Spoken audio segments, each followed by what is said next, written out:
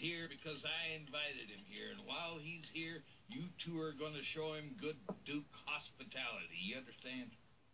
Yeah, but Uncle Jesse, the chicken don't open the barn door for a coyote.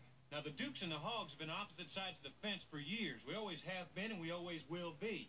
And the day we step over that fence is going to be a cold day, and... Now, you watch your language, and listen to me.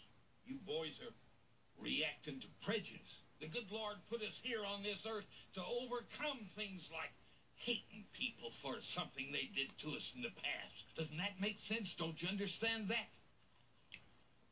Yes, sir. Yes, sir. Well, good.